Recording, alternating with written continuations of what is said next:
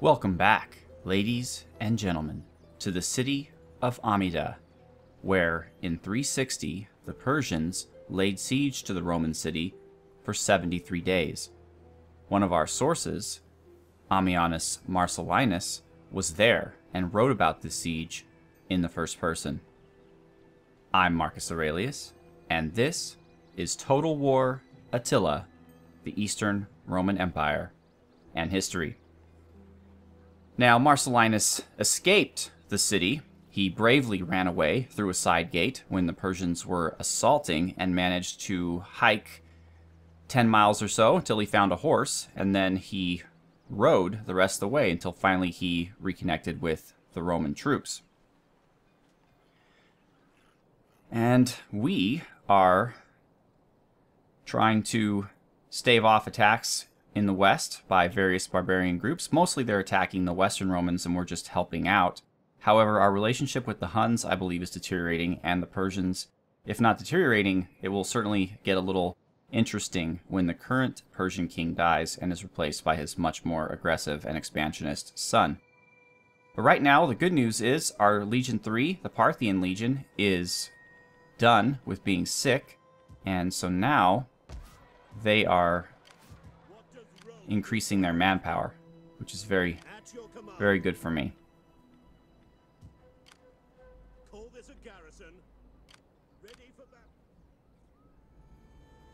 Okay, these guys are up here.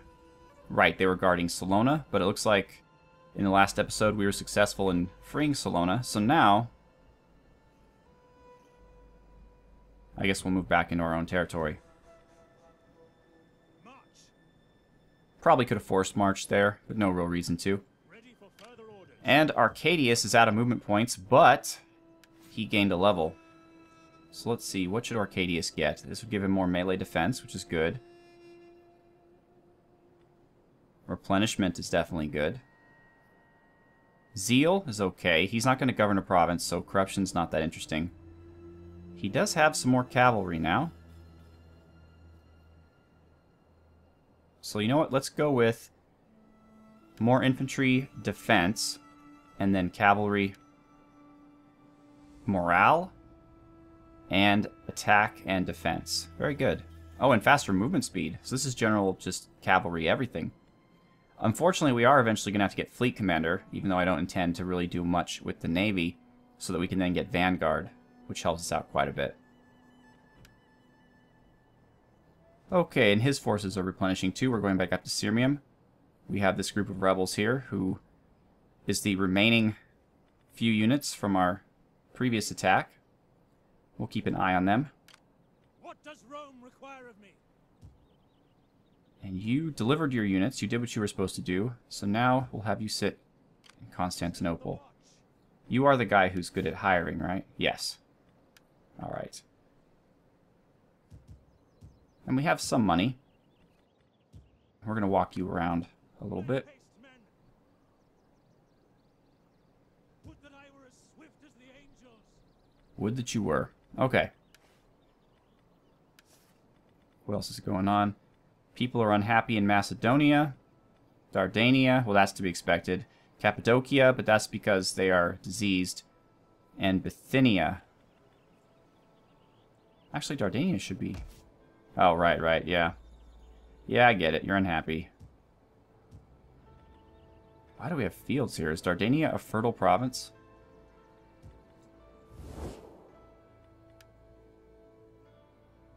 Wow, look at that. The islands in Egypt are still good, but everything else is slightly worse as the global climate changes. But Dardania is not really the best, no. Sanitation is okay. We don't have any sanitation buildings, so... Serdica will build waterworks. And I could do horses. It's +5 battle speed for cavalry recruits, but I think that's only in this particular province. Do cattle, I suppose.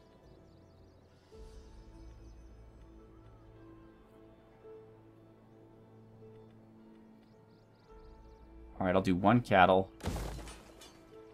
And 1 sheep. Alright, that's fine. So, okay, so the Persians, after 73 days of siege, took the city of Amida, and as a result, Constantius II decided to march east to meet them. He asked Julian for half of his Gaulish troops, and frankly, Julian's troops did not want to go. Their families were in Gaul. They didn't want to march off to the east under some guy they didn't even really care about. And so, once again, they raised Julian up to Augustus, and they proclaimed him as emperor. This time, however, Julian accepted. So we were back into civil war, which the late Roman Empire saw quite a bit of. Julian actually initiated it and got the first jump in by marching his troops down. He had part of his army go into northern Italy, and he and the rest of his army went down into Illyricum. So, ooh, my power is both feared and coveted, which means that now I can have 10 armies, which doesn't really matter because I only have, I think, 5 maybe. More fleets, another governor, that's great, and more agents, even though I have not yet recruited any agents. And Melitene. Even with high sanitation, diseases just spread. So Julian basically marched his troops down around here, where there was a mountain pass between Illyricum and Thrace. So roughly around here. And the only holdout was the city of Aquileia, which has been destroyed in this game, but there were forces loyal to Constantius here, and Julian kind of just hung out while his army sieged this city. But then, Constantius, in his march to face Julian, died. And so he magnanimously decided that, well, he had killed everyone else, so he said Julian would be the next emperor. So without having to even fight one battle in the Civil War, Julian became the undisputed emperor of the entire Roman Empire, not just the East or the West. Okay, so our goal, if you'll recall, was to eventually get to here, where we can have better legios and, ooh, cataphractari. Yes, I like the sound of that. And then eventually here, where we can get the Eastern Armored Legio. So should we get recruitment cost less for melee infantry? No, let's go with this, because it'll give us, or it'll only take 1 turn, even though it costs us something, and it'll give us better cavalry stables, which we need. Perfect. So next turn, we should be able to upgrade to higher level cavalry.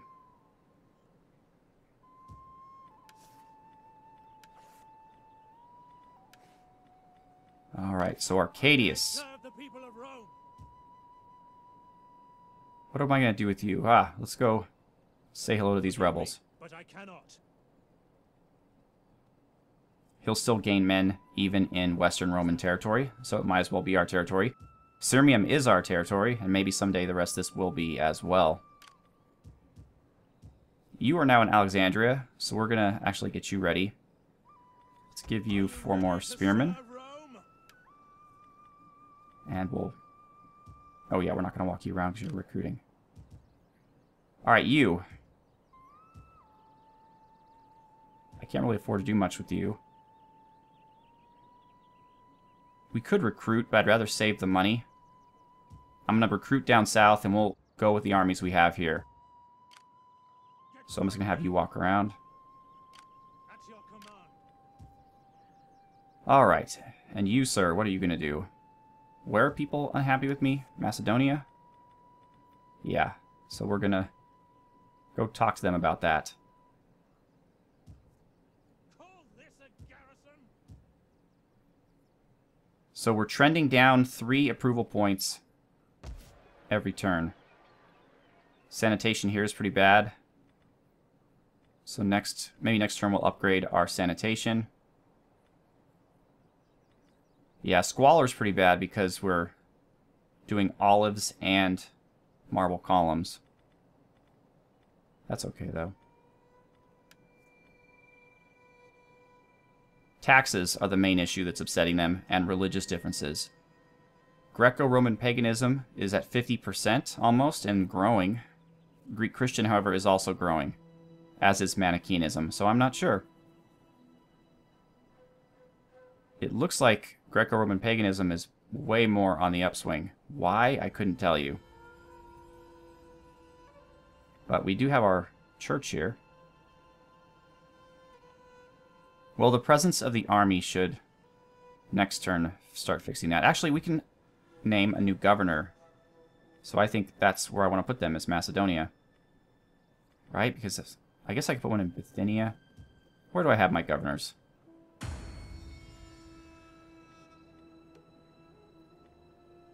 Yeah, Cappadocia is also a good place for one, I'd say. In Palestine, they could make us some money. Who do I have to utilize? This guy is just a statesman. A taskmaster. Fearless warrior. Champion rider. So none of you guys are really worth a damn. So you know what? Flavius Abontiatus, you're a statesman. We're going to send you over to Macedonia. Alright, so hopefully he can help with the problems there. While we're on this screen, let's go ahead and look at our guys here. We're in good control, 68%. Our Dominion is alright, almost 40. And our power is balanced, which is lowering our tax rate, but it's not hurting us. Now, if we get to this next one, respectable, we start losing public order, which we don't want. Okay, so let's look at our fellows here. You're our best guy. And really, you can't be master of foot? Really? Alright, well, master of soldiers, I guess. Does anyone else here have 4 stars? No.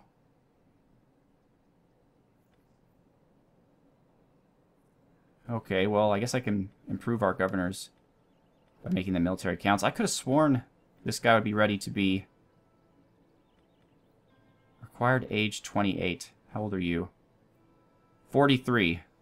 So that's not it. Required rank 3. You're rank 4. Influence cost 27.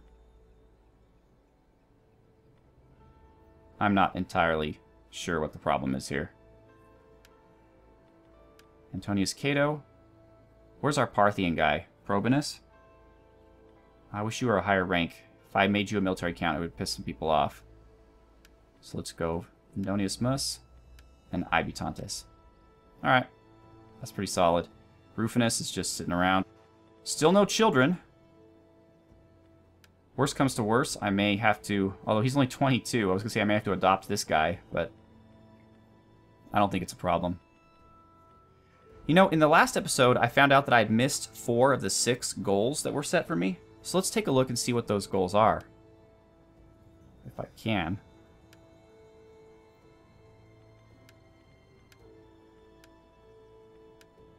I'm not entirely sure where our goals are listed.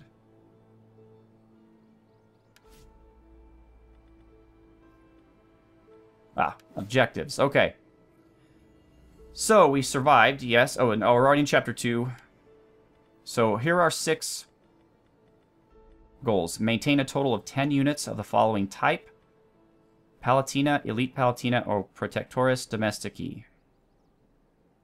We get 1,000 gold for that. Okay. Those are kind of my least favorite units right now, so I don't know if I want to do that one. Maintain sovereignty over 3 puppet states. I could probably pull that one off. I have 2. I just need 1 more.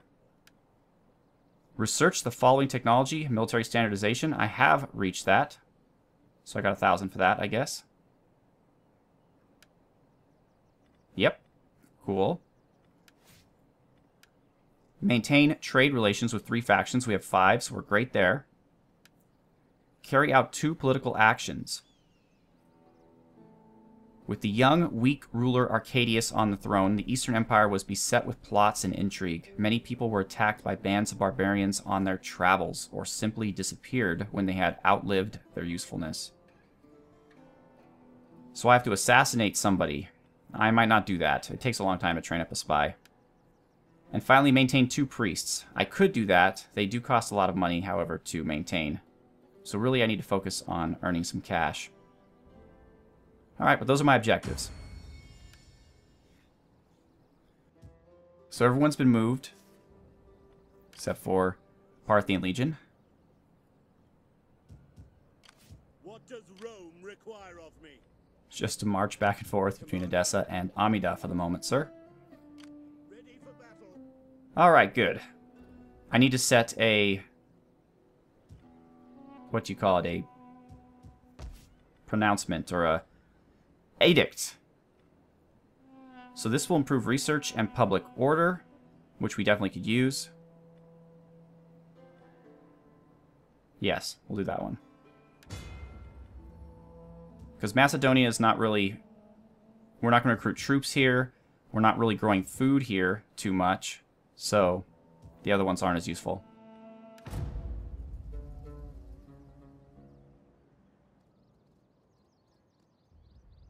Okay, so what kind of emperor was Julian now that he is the emperor? Well, he went straight to Constantinople, and he did a lot of things. He was a very busy man. Marcellinus said he didn't sleep very much at all. These people trouble the Emperor greatly. I respectfully ask that you do something. They trouble your emperor. They're no problem with me, the other emperor. Caledonians. And you'll pay me $2,000 to declare war on them. Sure. Or 2,000 solidus. Or solidi. Someone out there who's listening probably knows the plural of solidus. So, by all means, let me know in the comments. You have chosen. So, first of all, Julian greatly reduced the overall size and scope of the government. He thought that the huge bodyguards and palace officials and eunuchs and all kinds of ornaments that the previous emperors had, that was started, remember, with Diocletian, since he wanted to make the emperor seem like a god or chosen by God. Julian said, to all of that, and he got rid of all of that.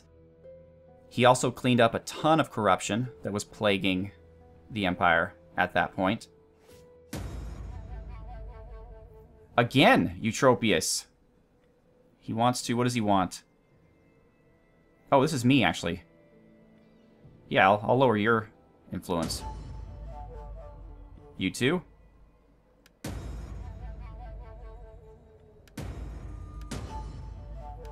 Alright, all good. So yeah, Julian restored paganism as the official religion of the Roman Empire. But that is not to say that he persecuted the Christians. He did not. He did not do anything to hurt the Christians. No one was killed. He did, however, reduce some of the benefits that Christians had under Constantine and Constantius. He reduced the stipends that were being paid from the state to the Christian bishops, and he made it so if there was a Christian school that they couldn't use classical texts in their training. They could only use Christian text. Hispania has changed to Latin Christian. Yeah, that's to be expected. Probinus got fertile. That's great. Good for him. We got a bejeweled mincer, which gives good research rate, faction-wide. And we have our better cavalry. And our edict. Okay, sweet. So now we have a gentleman here. We're still, however, losing some points, so we're going to improve the sanitation. And public order. Excellent. Ready for orders. And you can just sit in Thessalonica. Ready for battle. Go for a quick little walk again. And back. Advance. Alright, excellent. Fire at me. Nothing. You're going to sit there? For battle. Well, we are going to move you. Just to What does Rome require avoid you of getting me? bad Your traits. next command. Ready for battle. Okay, you can go up here. Make haste, men. To your duties, men. Okay, and that leaves us with... this guy's actually starting to get a pretty decent army. These guys are our buddies. They're our client state. And then we have Axum down here, who have a full stack army and a small army. We may want to go down after them first, because the Nobatians will help us. So we have plenty of spearmen. Let's get... Sign up, lads, for a good and glorious life. Yes, a good and glorious life. And some peltists. It's a good life. Okay. That's for right now. We may get some mercenaries surrounded out. I don't know. Depends on how our money's looking. Food is still going strong, but the climate is changing. What I need to do right now in this turn is invest in some money-making opportunities. Actually, can we do the gold? I think we did do the gold, didn't we? So now we can We hunger for battle. do upgrade to the goldsmith, because you need gems for that. But we cannot... Oh, we can't afford it. Only just. Alia? We can't... Okay. Wealth from culture, I guess. I'd rather have wealth from industry.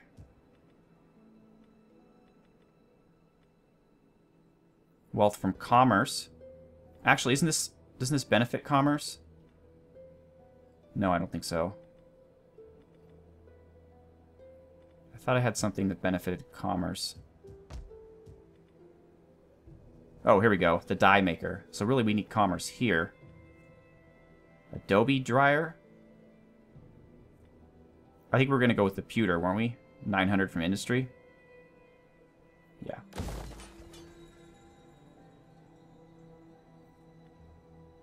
And more. We'll stay away from more food for the time being.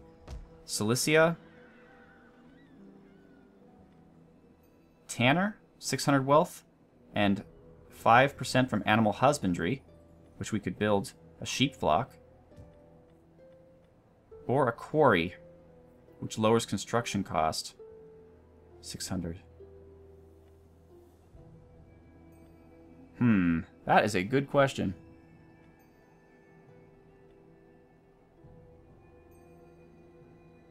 Well, we'll do the tanner, because I will build sheep in the next turn, I guess. Alright, so that leaves us with Arcadius. Let's kill some rebels. Oops. At your command. I will journey to the ends of the world for Rome. And we're going to auto-resolve protective.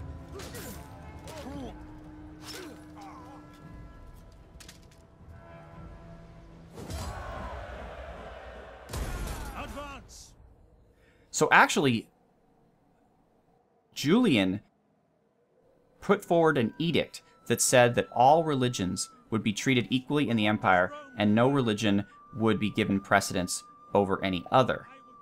So he was very equal-minded. He didn't want to see Christianity become the official religion of the Empire at the expense of paganism, but at the same time, he didn't want to destroy Christianity. He even rebuilt, or tried to rebuild, the temple in Jerusalem. Oh, we're not researching. Hello. Well, that, of course. And then we'll almost be there. It's going to take forever, though. 9, 10, 11, 12, 13, 14 turns. We may want to go back to Civic. Actually, we may want to go to that now. I mean, that's a huge wait. It's a huge wait. Whereas in 4 turns, we can get higher growth. Cattle pens and stables. 3% wealth. 5% wealth. Okay, that one. That's what I'm going to do. It might be wrong, but that's my choice. And Julian understood that persecuting Christians wasn't going to win him any friends. It didn't work for previous emperors. But what he tried to do is minimize them by utilizing their strengths. That is, the overarching hierarchy of the church, where each city had its head bishop, and such, where paganism never really had that. So he tried to have a chief priest for each city to kind of mirror the Christian We have long structure. admired your powerful armies.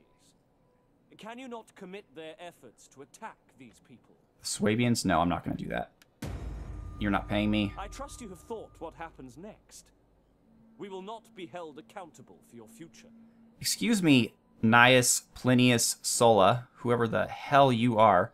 What happened to Honorius? I have to find out. You are falling apart. Your empire is falling apart, and mine is producing tons of wealth and troops, and we're actually fighting on your land right now, saving your people from the barbarians. So don't talk to us about our future, jackass.